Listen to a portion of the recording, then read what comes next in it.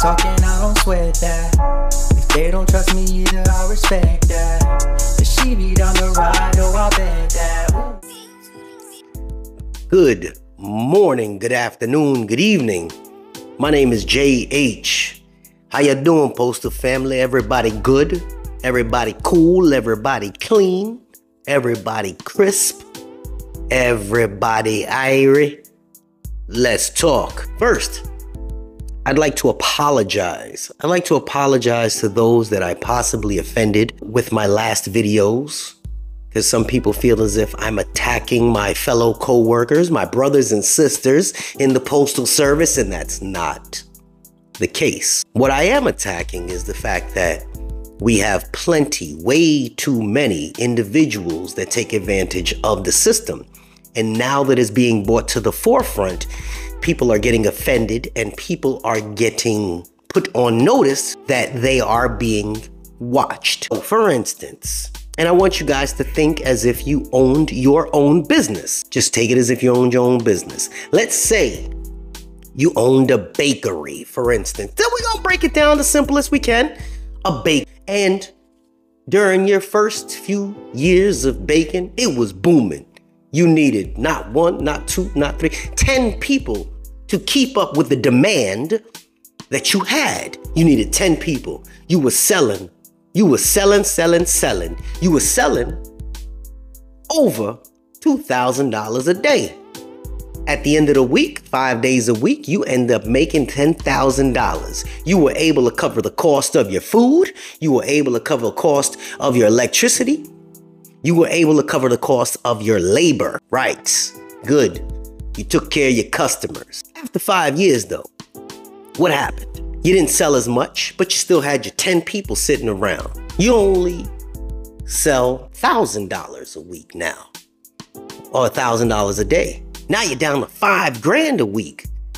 You're barely covering your expenses and you're still paying those 10 workers. A few years later, you're down to $500 a week. You still got the 10 people. But for some reason, those 10 people are not keeping up with the basic demand of the production that you have. But you still got to pay them.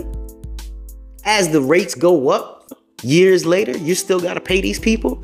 Can't fire them because they're under the union. What do you do in that scenario? That's what's happening here at the post office. We have less mail, but we can't keep up with the demand to move this mail. But they still got to pay all these people. Still got to pay all these people. And it doesn't make sense. I went to pick up a station today, and this station's located at a mall.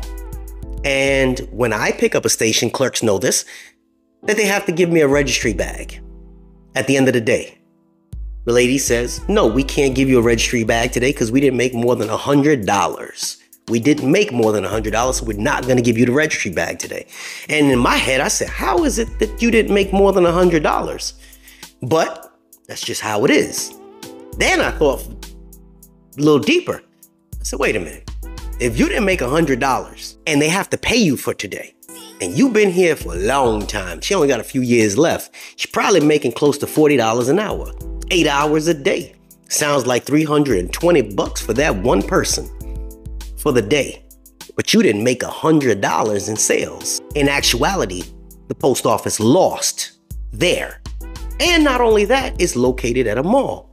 They're paying the retail space for the building, the electricity for the building, and you still have to pay the labor. That doesn't make sense. That's where the losses come in.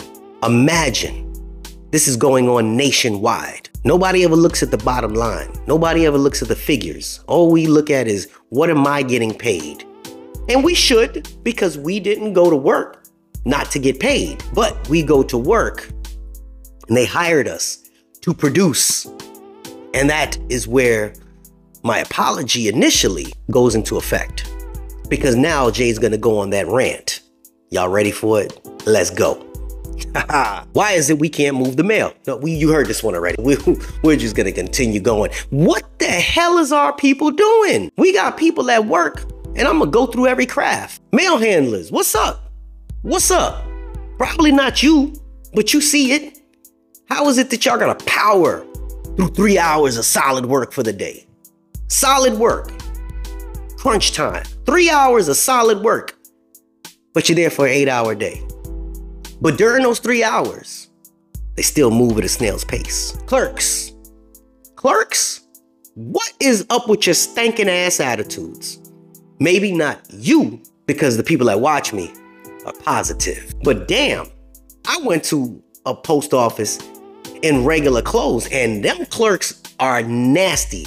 They don't move at a steady pace, and they got real nasty attitudes.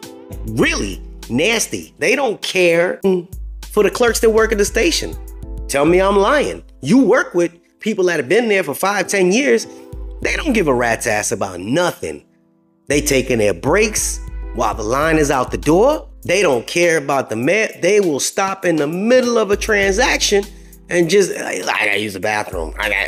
What? Move at snail's pace. I'm not doing that. That's such and such's job. Oh, that brings us back to the mail handlers. How is it you work in a dock, but you can only cover 3 doors, or you can only cover 1 zone? That's not my job. Well, you're not doing anything. Expediters. My guy was talking to me today. Expediter standing at his door, ready to take and scan his stuff off the truck, but that person won't do it because that's not that person's zone. The other person is all the way down on the other end of the dock, but they won't come down here because they're too busy talking to another driver. Now the driver's sitting there just looking around like, hey man, I gotta get a trailer, I gotta move, I can't do nothing, but you're not gonna scan me in? And no, those are my doors right there. He's like, that's like right next to me, you can't scan me? What is this with everybody saying? That's not my job. That's not my job. That's not my job. That's not my job. Hurts my feelings. What about the clerks at the plant? About to go in on y'all too. I really ain't got much to say about you guys, because you're like steady robots. You keep it moving. You keep it moving. I respect that. But how come they can't get the mail out early? It ain't your fault. It's the way that the managers or the supervisors that over you guys actually tell you guys how to run your schemes. Oh, get this one first, get that one first. They don't care how the mail goes out. They'll have the one out they'll have the first one out that's supposed to go out last, and they do it in a bass-ackwards order. Why? I have no idea. What about the carriers? I love the carriers because my daughter's a carrier, my sister's a carrier, you got carriers galore. But what's up with the carriers? Nothing, because y'all some hard workers. You working through rain, sleet, snow, hot weather, raggedy vehicles. They don't want to, the CCAs, the ones that ain't gonna make it. CCAs come back, say they don't want to go back out and help nobody else. Why? Because they tired. I understand that. That's a grueling job. But it ain't for the weak. But I challenge the CCAs that come in, that are just starting off, to look at the ones that have full-time career routes, that are just doing their 8 hours and going home. Because you look at CCA Nick, that's my dog. That man grinded from his first year, second year, probably on to his third year now. And he doing what he need to do. And he didn't care. He just kept going and going and going. Now he's putting it on cruise control. He's putting it on cruise control, but he's still moving at a steady pace. People ain't asking you guys to sacrifice your whole life. No. What they are asking you to do is to do the best you can, work as hard as you can, because hard work don't kill nobody. That is real. Hard work don't kill nobody. Oh, somebody gonna say, but the pay sucks. The pay sucks. That's how you guys look at it. The pay sucks. Compare yourself to UPS. Go work for them. Someone said UPS is comparable. Go over there. Go work for UPS. Tell me how hard it is to get in there, number one. Tell me how often they're hiring, number two. See if you can get in there. If you can get in there, you ever see UPS pick up stuff? See, I got cages and GPCs and stuff on wheels where I can pick stuff up and push it in the trailer. UPS don't have that. No. They floor load and scan everything. Beep, beep, beep. Picking stuff up, putting stuff down. They getting paid for it? Somebody gonna say something about the top scale. How long it take to get to the top?